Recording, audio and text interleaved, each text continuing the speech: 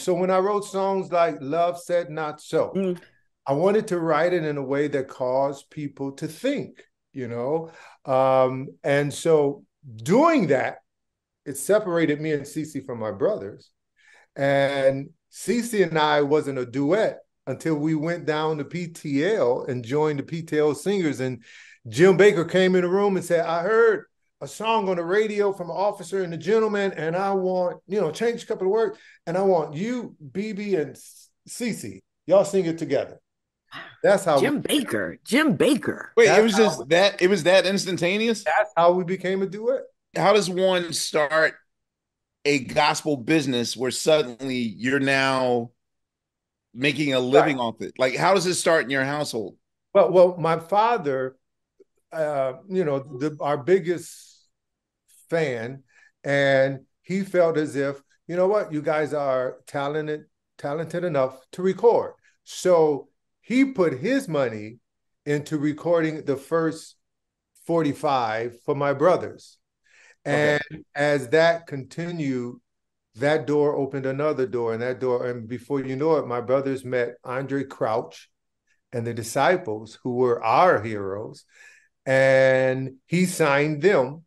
And the Oh, first to song, Light Records. to Or Light Records, yes, to where were Light they Records located? Where was Light located? in Los Angeles. See, I thought it was a Los Detroit label. Okay. And the first single that Ray released in 1980 was Questionnaires. No, no, no, no, no, no. See, And I came in backwards, but so that first album did start the dynasty of the yeah, one. Okay. yes. We Because I'm caught on to you and then went Oh backwards. no. So me and CeCe at it was the Questionnaires was out first, and then me and mm, CeCe released that first single for PTL, Lord Lift Us Up, Where We Belong. And so we were on different tracks, probably a year or so in between the release of their song and the release of our song on PTL Records. I'm still in shock that Jim Bakker's ear, Ah, in my mind, his ear don't hear y'all, but he did. he I'm did. still, yeah, I'm in shock And of that because so you have to understand. So me and CeCe, we had before we came to PTL, we had a group, and it was mm, called the Winans Part Two. And in mm, that group was another brother, Daniel. At the time, Vicky was married to Marvin, and then another friend. And so after a couple of years, CeCe and I remember us looking at each other saying, "Do you feel what I feel?" And she was like, "I think so."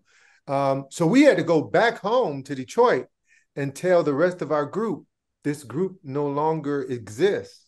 Y'all got to go back and get How right. easy to do that. That yeah. was so difficult.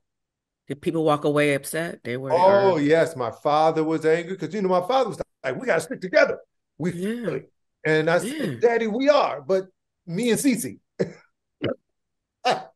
Now, why did you choose CC and not? Well, first of all, okay, would are you and CC respectively CeCe's right consecutive in under me. age? CeCe's right. CeCe's the first girl. I'm the So baby she's boy. the eldest girl, you're the youngest boy. Okay. And So so how do you guys even pair up? Like were you that's two the just thing. that close in age?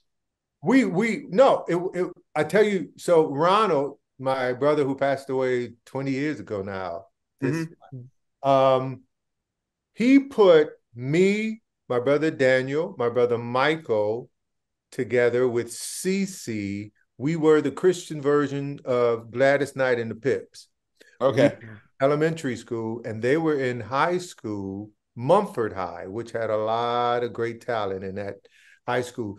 And for their talent show, he made us go sing at their talent show.